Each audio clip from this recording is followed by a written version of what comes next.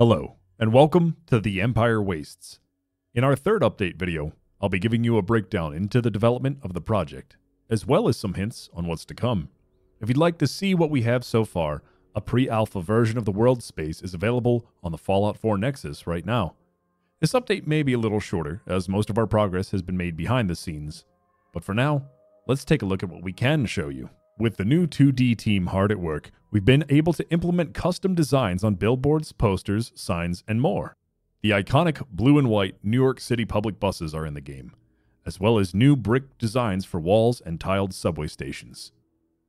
Safely expect more visuals to come out of this team as we go on. On the 3D side, Khalib Gaddafi provided his amazing Enclave assets at the early stages of the project, but we have only just added them to the world now.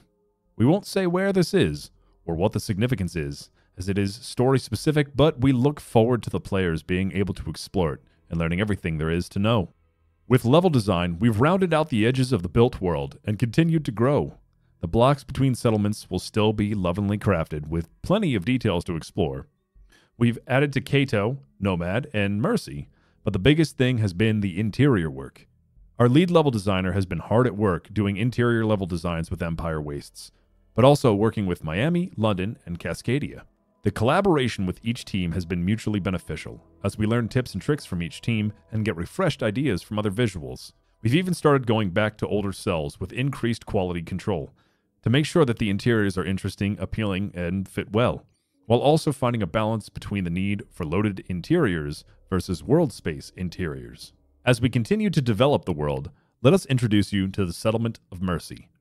The town, which borders Bellevue's south edge, is based on pre-war Gramercy Park, which is where it takes its namesake from. Once again, there's a lot more to see and learn, but we want to keep some things a mystery for those of you to discover for yourselves.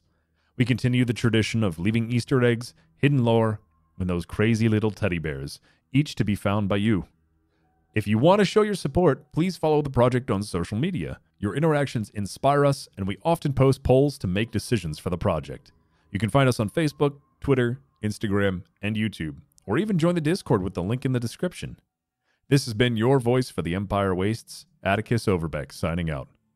Thank you all for watching, and remember, if you can make it here, you can make it anywhere. It's up to you. New York, New York.